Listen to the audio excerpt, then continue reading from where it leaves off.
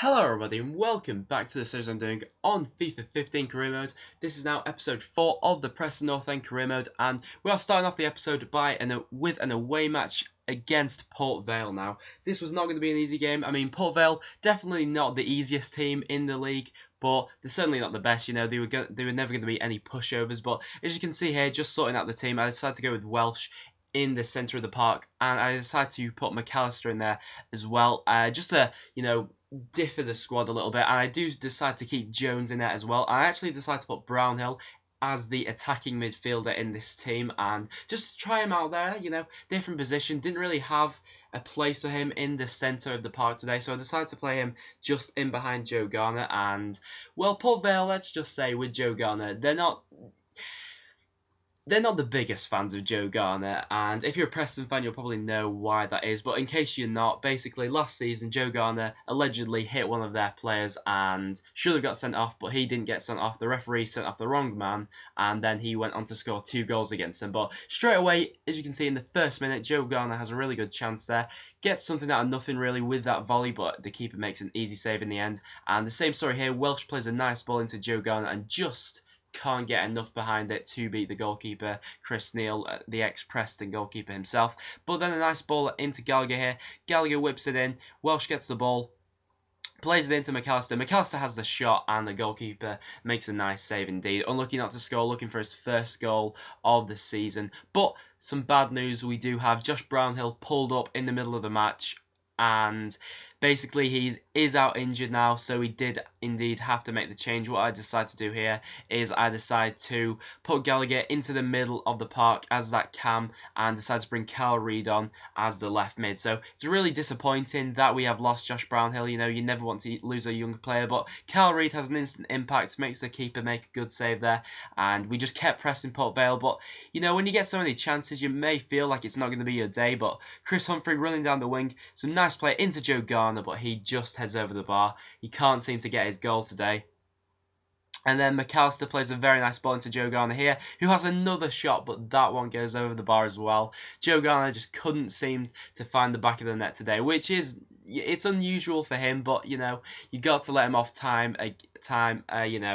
the odd day. But I do decide to make some changes here. I decide to change it up into a 4-4-2 formation. Decide to get another striker on the pitch, just because we need to, when you're getting late into the game, when it's about the 80th minute, you need to make some changes. So what I decided to do is I actually decided to bring on Andy Little, because he's still looking for his first goal of the season, I believe. And I also bring on Neil Kilkenny, someone who I was looking to, sort of break up the play in the middle. And as you can see in a second, as you can see the subs coming on there, one of them had an instant impact on the game, and that was Neil Kilkenny. Kilkenny getting the ball here, playing it into Andy Little. The two substitutes linking up well, and an unlikely goal scorer he is. Neil Kilkenny pops up the goal in the 81st minute. A really unlikely goal scorer, the centre mid, Neil Kilkenny, doesn't normally score a lot of goals, but he did manage to get one there. It was a very nice finish. Bit of sloppy defending from Port Vale, but the finish was good enough from Neil Kilkenny, the centre mid, who normally you wouldn't expect to finish that good from him, but as you can see by the replays, he really did just bury that, and the keeper had no chance at all of getting near it. So Neil Kilkenny, he has his first goal of the season, and he gets Preston the 1-0 lead over Port Vale. And you always fear it's not going to be your day when you have so many chances that you've missed, but we managed to capitalise on one. And then Andy Little gets a really good chance here at the end of the game, but he smashes it against the bar. Really unlucky not to score that, Andy Little, and really unlucky not to get his first goal of the series. But that is the end of the first game, and we have won 1-0 away at Port Vale. So it wasn't the greatest performance in terms of finishing, but we certainly were creating enough chances to win the match, and we deserved it in the end. Port Vale, I can't even remember them having a shot in this game, so a definitely deserved victory in the end. It was hard fought out, but we definitely did deserve the victory in the end, and the 3 points are all that matters in this sort of situation. But we get the news about Josh Brownhill after this, and it says there he's going to be out for 4 weeks. So really disappointing news, but this is where squad depth comes into it. We have players that can replace him in the team. So going into the second episode of the game now, into the second game of the episode, we have the Johnson's Paint Trophy, first round tie against Luton, and we were at home for this match. And what I decided to do for this game, I decided to switch it up a little bit and go for a 3-5-2 formation. And I didn't really play a very strong team. I decided to play quite a lot of squad players really for this, you know. I put players like Stuckman in it. There's the team I decided to go with in the end. And I put players like Hayhurst in. And I gave a chance to Ben Davis as well.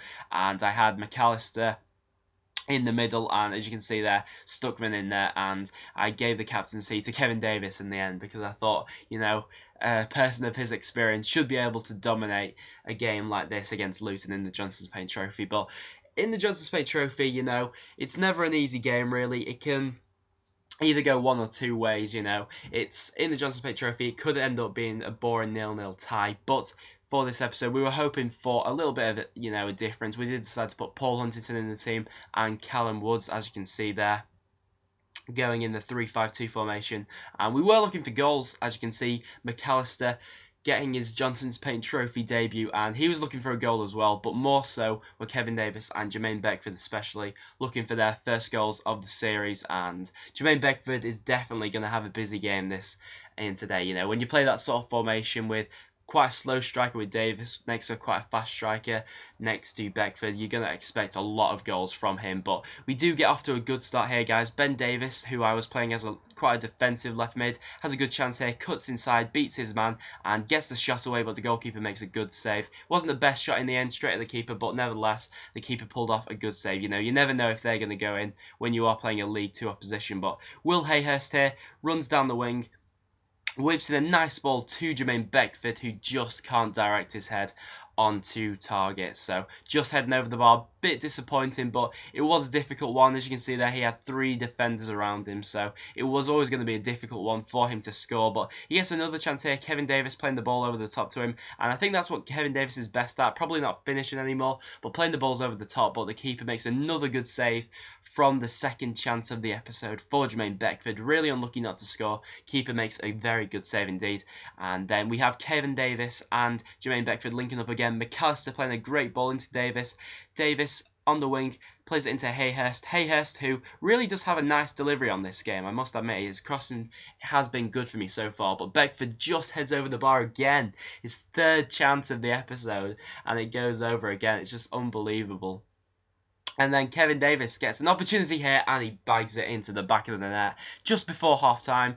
And in real life, he's not actually scored for about a year now. So to get a goal early on in the season in the Johnstone's Paint Trophy, which is a season competition that Davis is probably going to feature in a lot this season, it was a nice finish indeed. As you can see, he actually put it through the goalkeeper's legs. Very nice finish indeed. And the League 2 goalkeeper just couldn't stop that. It was hit very, very powerfully. And after Davis had scored, we just went on a rampage. Jermaine Beckford just absolutely ran at them. The defence didn't know what to do, and he just popped it into the top corner. Absolutely fantastic finish for his first goal of the series, and he was delighted to get the goal. As you can see there, the crowd were going wild, and it was a really nice finish indeed.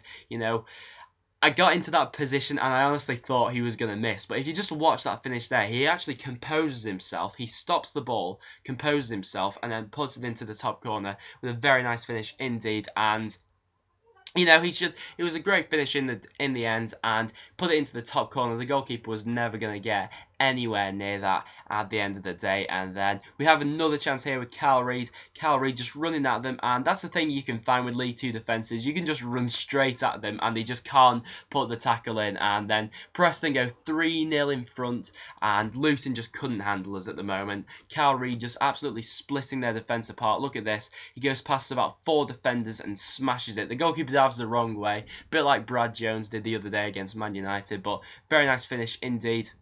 And then we actually get a penalty here. One of our players gets fouled in the box, and Luton have given away a penalty. So really disappointed for them.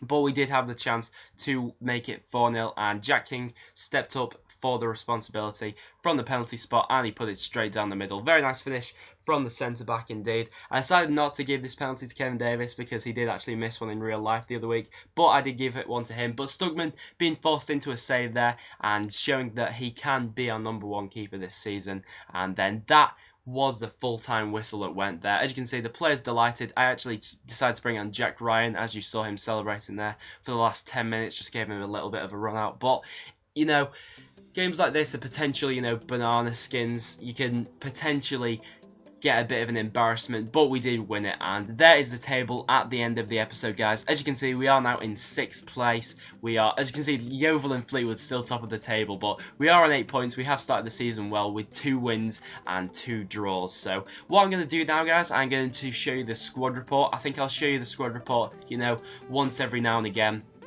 just so you can get a gist of how old all the players are feeling at the moment. And make sure you leave a like on this episode, guys. I'll just play some music for this to end.